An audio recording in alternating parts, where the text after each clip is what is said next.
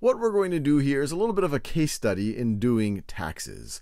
So we have a situation where someone is bringing in $50,000 in this current tax year in gross income. So this is everything from their salaries, tips they might make, if they act as a contractor, payments for that. It could be dividend income if they own stocks. It could be interest on bank accounts or CDs that they might have. And so when you add up all of that, we get to $50,000. Now, you aren't taxed on your gross income just as is. Typically, you are going to adjust it to figure out what your taxable income is. And then you will go and look at the various tax brackets and calculate your taxes. And just so you know, these are not the real tax brackets in the United States. These have never been the real tax brackets in the United States. I simplified it, one, to make the numbers easy so I can do it with back of the envelope math.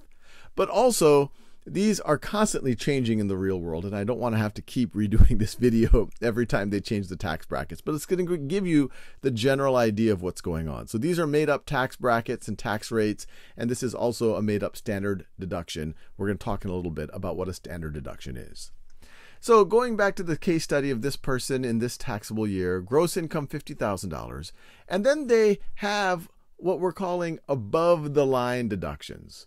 And above the line deductions, you can view these as deductions to your gross income that you can make no matter what.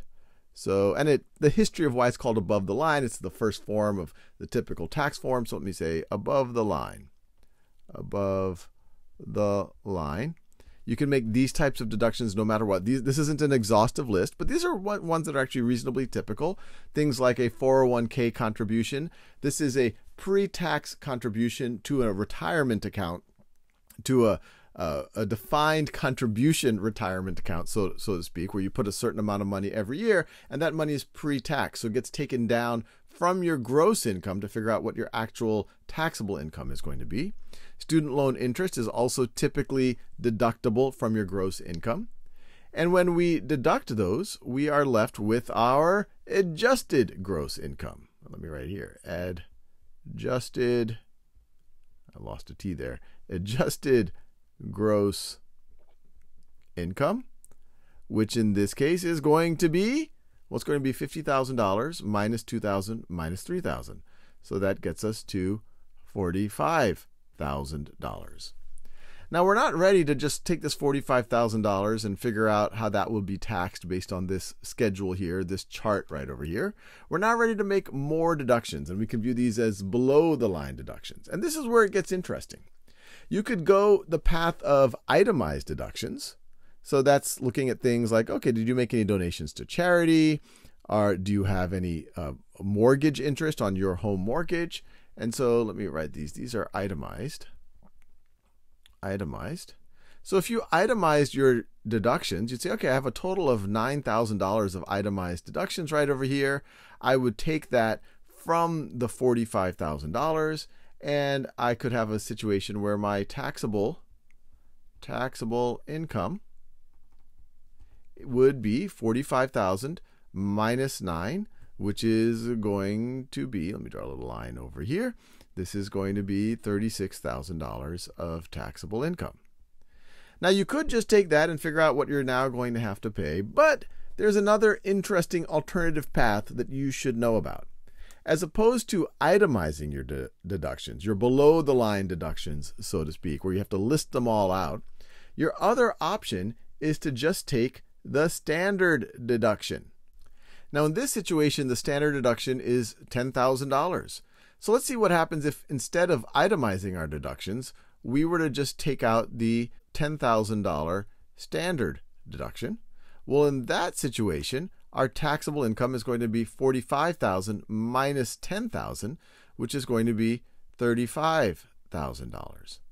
Now, generally speaking, unless you just like giving money to the government, you want to minimize your taxable income. You want to do that legally. And in this situation, when we pick the standard deduction route, we actually have a lower taxable income. So this is the path that you are going to want to take. And now that we've calculated this taxable income, this $35,000, we are ready to now actually calculate based on this schedule of the actual tax brackets. So one way to think about it is the first $10,000 right over here, we are going to have no tax. So let me put that here. So we have 10K, no tax. No tax. Now the next $10,000 right over here is going to be taxed at 10%. So the next 10K is going to be taxed at 10%. So now, sorry, my dog barked. So now we've accounted for 20K.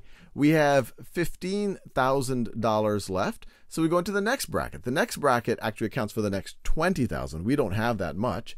But if I just right over here say, okay, my next 15K, which is all I have, falls over here.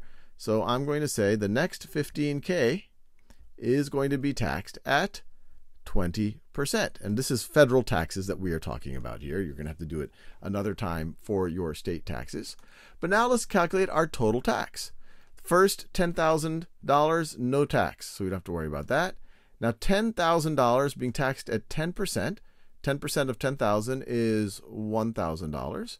And then $15,000 being taxed at 20%, that's going to be $3,000.